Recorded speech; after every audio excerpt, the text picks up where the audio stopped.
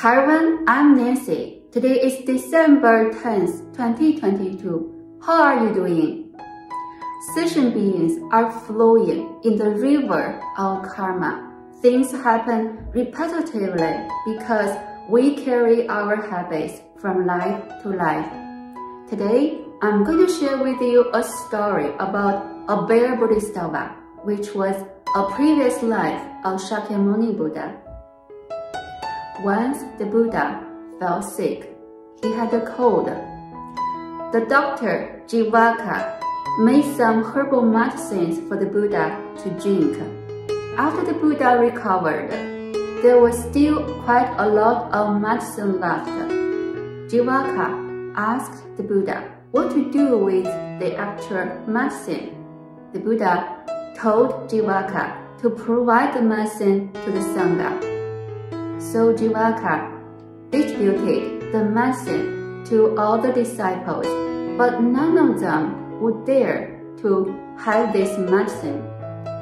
After Devadatta learned about what happened, he said, I will take the same amount of medicine as the Buddha had. Jivaka persuaded Devadatta that his body was different from the Buddha's body, and he might not be able to digest that much amount. But Devadatta did not listen.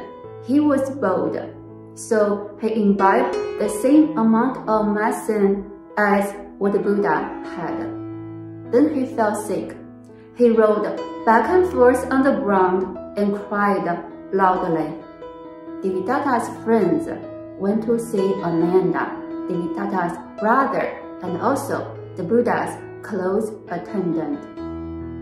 So Ananda went to the Buddha for help.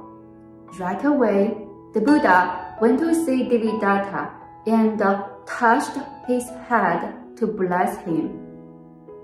The Buddha said to Devadatta, Devadatta, you plot harm against me every day, while my son Rahula pays homage to me. Despite this, you two hold the same position in my heart because my mind is equal. If what I said is true, with the force of truth, you should recover in no time. After the Buddha said these words, Devadatta got up from the ground with joy. The disciples said to Devadatta, you should be grateful to the Buddha because the Buddha just cured you. However, Devadatta answered, I fell sick because of his medicine. If it's not because of his medicine, how would I get sick?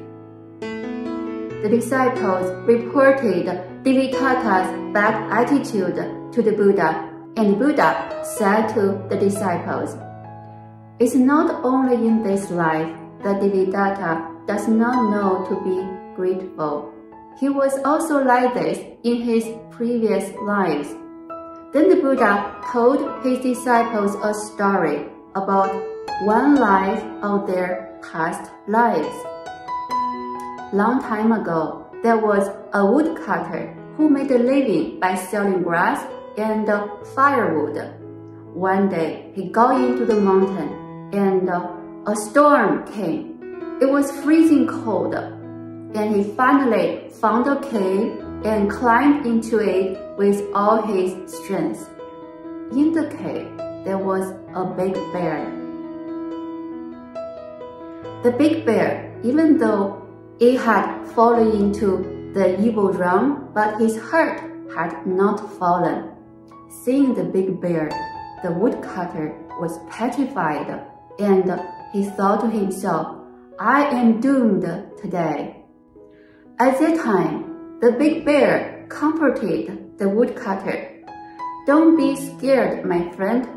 Then he walked to the woodcutter and warmed him with his hairy body. The snow locked up the mountain for 7 days, and during the 7 days, the bear kept the man warm and also shared with him his fruits. 7 days later, the sky cleared up. The big bear said to the woodcutter, "Now you should go back, but please do not tell anybody what happened here, because if you do, it will come for my flesh."